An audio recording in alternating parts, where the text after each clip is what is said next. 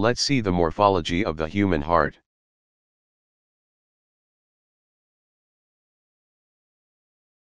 This is the superior vena cava, opening into the right atrium. One can see the fossa ovalis. This is the coronary sinus. Now I'm passing the pen across the tricuspid valve opening into the right ventricle. One can see the pen lying in the right ventricle.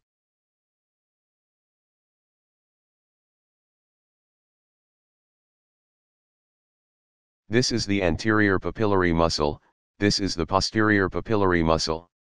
This is the medial papillary muscle, it is present only in the right ventricle. It is absent in the left ventricle. This is the interventricular septum. One can see the pulmonary valve. This is the main pulmonary artery. This is the left pulmonary artery, the whitish structure is the ligamentum arteriosum. This is between proximal part of the descending thoracic aorta, and the confluence of the pulmonary artery. This is the right pulmonary artery, it courses behind the ascending aorta, and the SVC.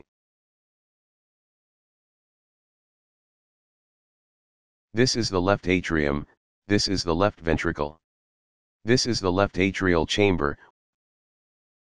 One can see the openings of the left-sided pulmonary veins into the left atrium.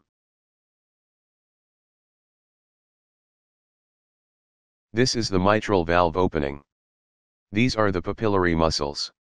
This is the aortic valve. Let's see about the coronary vessels. This is the right coronary artery, giving rise to acute marginal branches. This is the left anterior descending artery. This is the left circumflex artery, giving rise to obtuse marginal branches.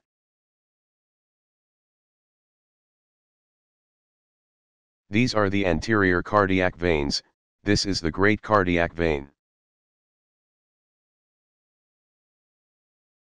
This is the coronary sinus. The right coronary artery gives rise to posterior descending artery, the vein accompanying it, is called middle cardiac vein. This is the inferior vena cava, opening into the right atrium. This is the posterior surface of the left atrium, one can see the four pulmonary veins opening into the left atrium.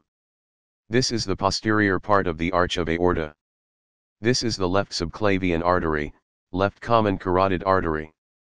The brachiocephalic trunk divides into right common carotid artery, and the right subclavian artery.